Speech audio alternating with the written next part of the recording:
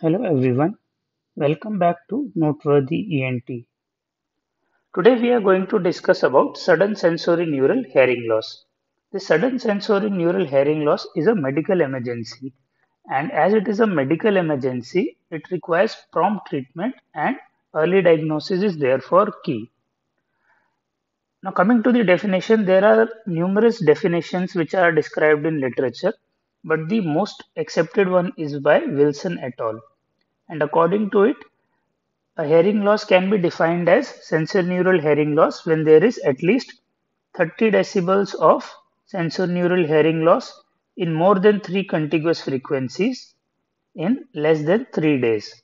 So, at least 30 dB of hearing loss in more than 3 contiguous or adjacent frequencies in a time span of less than 3 days. Now, coming to the epidemiology part, the incidence is around 5 to 20 per 1 lakh people per year. Any age group can be affected with the peak incidence is seen in 5th to 6th decade of life, with there being no gender predilection. The hearing loss is usually unilateral and bilateral involvement is rare, and there is no side predilection. Now let us discuss about the etiology. Now, there can be multiple causes of sudden sensorineural hearing loss, but the most common one is idiopathic, which is in 80 to 90% of the cases. Other causes can be infectious with various viral infections such as Epstein-Barr virus, herpes simplex virus, herpes zoster virus, and HIV, along with meningitis and syphilis can cause sudden sensorineural hearing loss.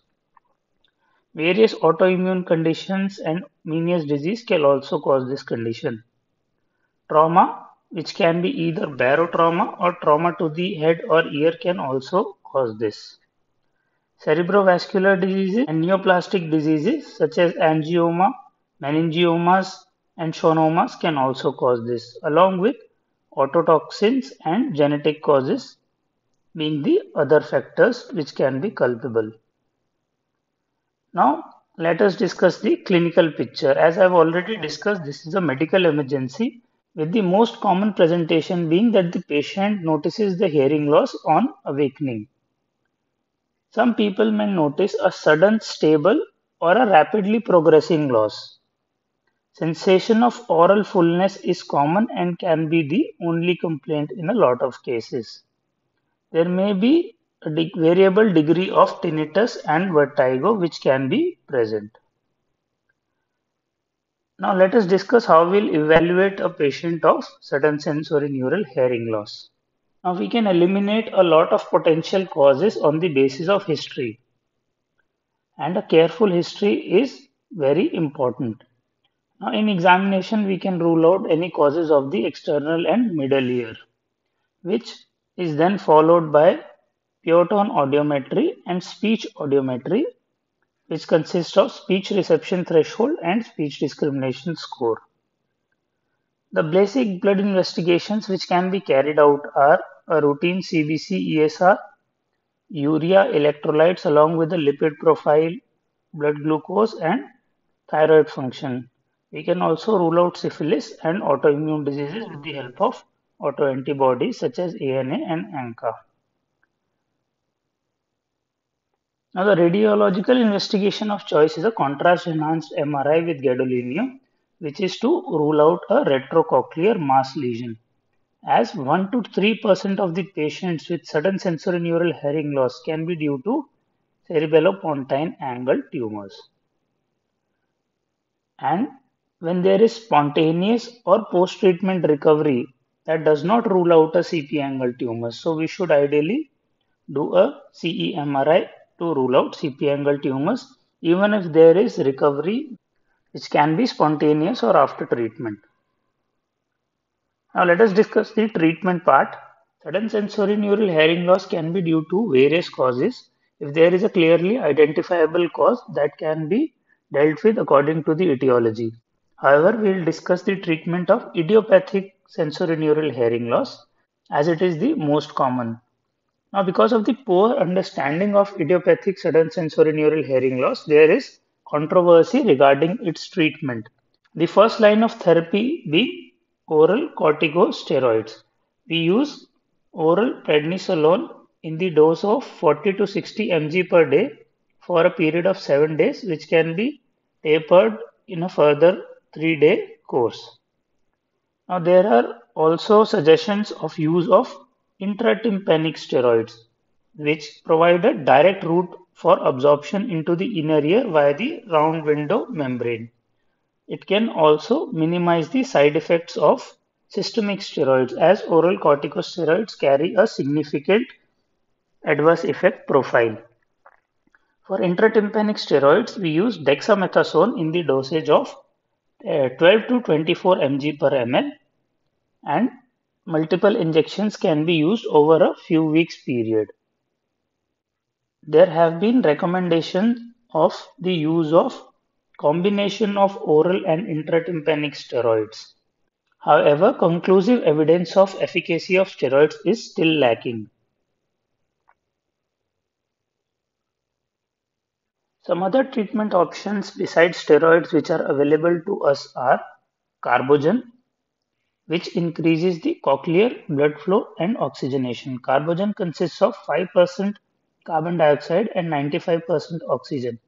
However, there is no conclusive evidence of the efficacy of carbogen in sudden sensorineural hearing loss. See, there is a school of thought that sudden sensorineural hearing loss occurs due to decreased cochlear blood flow. So, we use these agents to increase the oxygenation of the cochlea.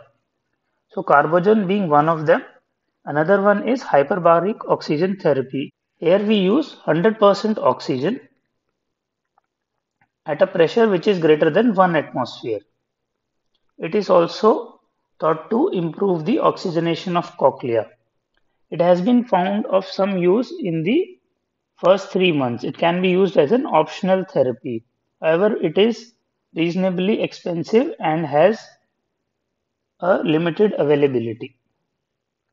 Other vasodilators which can be used are low molecular weight dextran, heparin, pentoxifylline. However, there is no conclusive evidence of their efficacy either.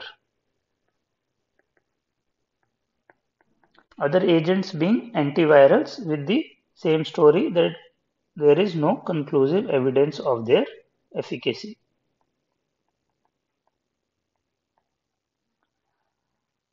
Now, some points regarding recovery and prognosis. When do we say that the patient has completely recovered, or there is partial recovery or no recovery? So, complete recovery is when the recovery of hearing is within 10 dB of original PTA or SRT threshold, that is within 10 dB of the original hearing.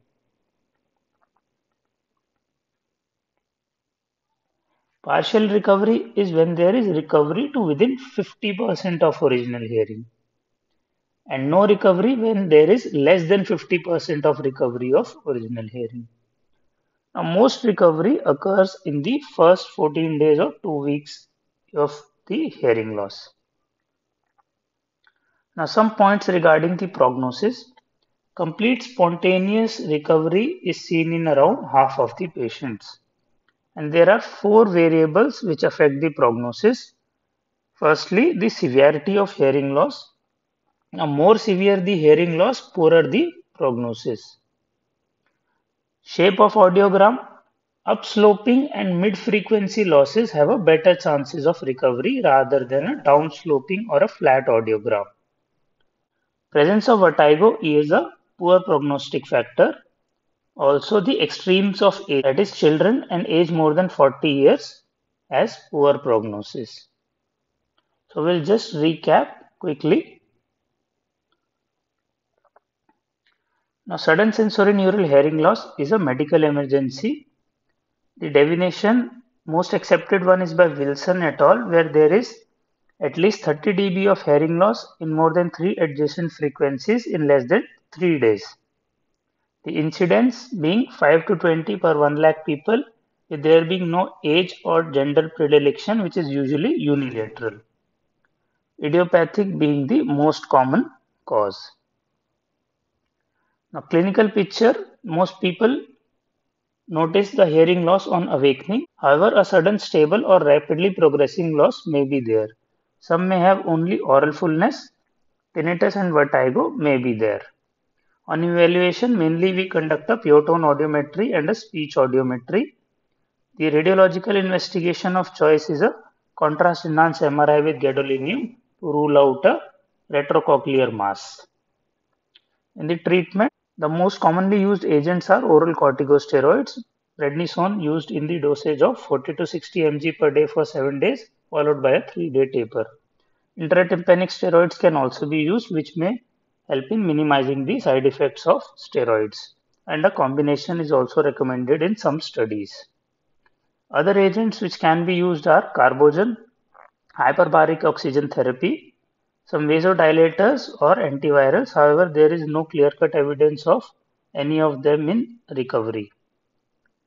A complete recovery is said to be when there is recovery to within 10 dB of original hearing. Partial recovery when the recovery is within 50% of original hearing. No recovery when there is less than 50% of recovery of the original hearing. Prognosis: a complete recovery spontaneously is seen in 50% of the patients. When there is the more severe the hearing loss, poor the prognosis. Upsloping and mid-frequencies losses have a better chances of recovery. Presence of vertigo and extremes of age is a poor prognostic factor. Now that this concludes the lecture on sudden sensorineural hearing loss. Now, if you have any further questions, please leave them in the comment below and please like the video and subscribe to the channel. Thank you.